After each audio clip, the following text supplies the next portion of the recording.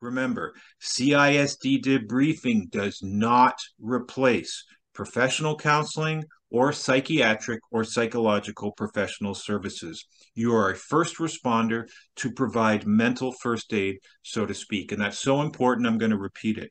Remember, CISD does not replace professional counseling or psychiatric or psychological professional services. You are a first responder to provide mental first aid, so to speak. Now, in there, I said the goal here is to provide a debriefing within 24 to 72 hours of the incident. So let's say in your workplace, you had something that affected one of the employees that meets the definition of a critical incident. We know that this person sort of was traumatized, and you've got a CISD team member in the office. Why would I wait 24 hours to perform this process? Why wouldn't I want to get to her as soon as possible? Don't all speak at once. That's rude.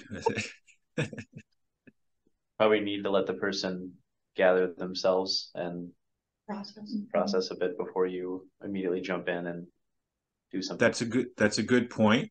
How about one of the nurses come up with what they think what the reason might be? They're That's in shock. true. Yes, they're in shock.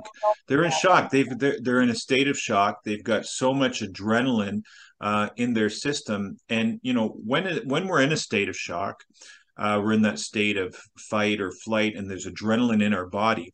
What that's going to do is we're not going to really feel sometimes the physiological sensations that was produced by that trauma, nor the emotional. We become a little bit numb, and that's sort of the body's way, a utilitarian function of survival.